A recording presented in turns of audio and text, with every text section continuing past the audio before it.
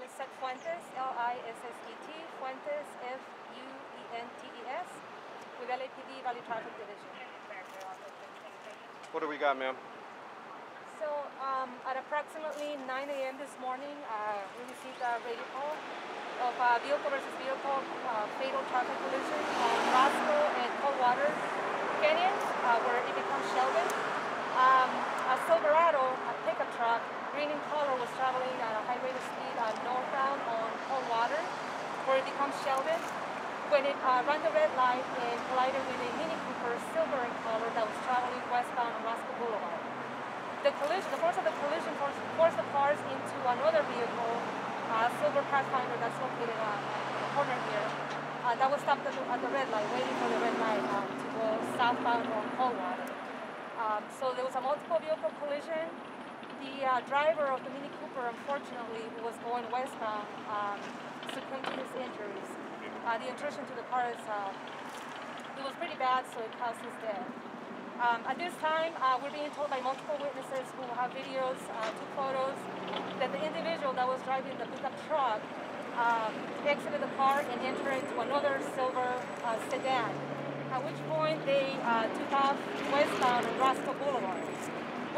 Some witnesses chased them as far as they could through different streets in the area, at which time we believe, and I still have to go to that scene, the vehicle was abandoned and multiple occupants exited the vehicle and took off. So right now we're looking for these occupants that helped the initial hit-and-run pickup truck driver take off, knowing that there was somebody critically injured and eventually passed away. So we're going to go to that scene. I don't have the street address of that second car at this time, but I think I have to guys in a little bit. So if you are watching the news and you're the driver, this pickup truck, by the way, is stolen. It has been stolen out of Palmdale. So somebody stole the pickup truck and was driving this vehicle. So it makes sense why they took off, and then these other people that were driving behind them assisted them in furthering the crime and taking off with them. So we're looking for the hit-and-run driver plus these occupants of this other vehicle that assisted him in fleeing the scene. Does anybody else have any questions? I apologize for the elementary question, but because the driver fled and we have one deceased, what kind of charges are we looking at now? So at this time, obviously, this person is facing a felony hit-and-run charges causing death, on top of obviously driving a stolen vehicle and other stuff. But at this time, he is looking at facing a felony hit-and-run charges causing death and or more charges as we further our investigation and find more information.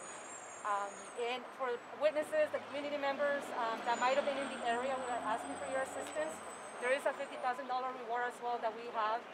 The city has put forward so that we can get information in regards to this upon conviction and locating this suspect.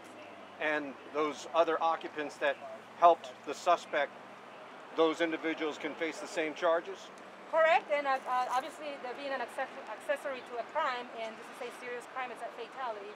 Should they have stayed, obviously the stolen car, so the person left for obvious reasons, but now they're facing all the charges. The friends of whoever assisted this individual to flee as well. Last question from me. Do we have a description of the suspect that drove the green pickup truck? We do have a male wearing a red shirt and black pants. I'm still in the process of getting more information because I came to talk to you guys. But I am gathering all that information right now. So there's multiple occupants, obviously, in the other vehicle that also assisted them. So I'm trying to get their information.